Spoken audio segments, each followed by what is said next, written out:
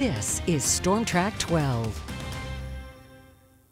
It was another warm and beautiful day today, and it looks like this warmer weather is going to stick around for just a little bit longer. But taking a look outside right now, still not a bad evening out there. We're still in the 60s. We're at 65 here in Binghamton with winds from the south-southeast at 3 miles an hour. And satellite and radar also staying very quiet today thanks to that high pressure that's been building into our area really over the past couple days, giving us this nice and warm stretch of weather. But temperatures across the area are still on the mild side for this time of year in the 50s and 60s. Stanford at 53 degrees, Oneonta is at 59, Sydney at 55 degrees, Binghamton still the warmer spot at 65, and Ithaca is at 60 degrees. So we will see those clear skies continue over the next couple hours, but we'll see a little increase in cloud cover as we head into the overnight. But the good news is if you like these warmer temperatures, they are going to stick around for just a little bit longer. But then on Wednesday, that's when we'll start to see some changes as a cold front passes through, bringing us some rain chances and some cooler temperatures as well. By the end of the week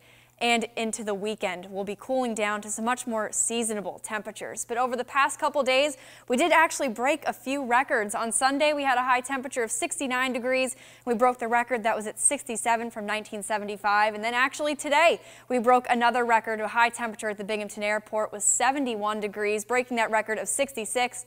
Which was set back in 2009. And then for tomorrow, we have another chance at breaking a record. We're forecasting a high of 70 degrees, and the old record is 65 degrees, which is set back in 1975. But here's a quick update on what's going on in the tropics. We still have Tropical Storm Eta, which has really just been meandering around the Gulf of Mexico for the past couple days, and it's moving very slowly.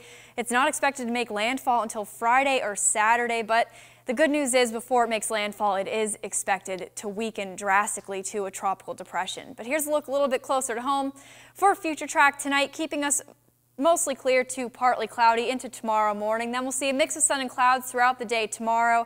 Then into Tuesday night, we'll see a little bit of an increase in cloud cover ahead of that cold front moving in. And then the bulk of the rainfall is going to move in on Wednesday and throughout the day. Throughout the rest of the day on Wednesday as well. By 7 o'clock, we're seeing some showers, even some heavier ones in those dark greens and yellows that you see. And then we'll keep that chance for some scattered showers with us really throughout the rest of the day on Wednesday. But temperatures by 9 o'clock will still be near 50 degrees. Lows for tonight will be in the upper 40s and low 50s. Tomorrow morning by 9 o'clock, we're up into the mid 50s. By lunchtime, we're into the mid 60s, and highs for tomorrow will top out in the upper 60s and low 70s before dropping back down into the 50s for the overnight. But for tonight, we're looking at a low temperature of 48 degrees, increasing clouds, and we could see some patchy fog as well. Range temperatures 45 to 50 degrees. But here's a look at the rest of your 7-day forecast. Another nice day for tomorrow. Then Wednesday, that cold front moves through, bringing us some shower chances. For Thursday and Friday, we really start seeing that cool down with a high of 53 degrees, high of 48 for Saturday, and then we'll see some showers for both Sunday and Monday.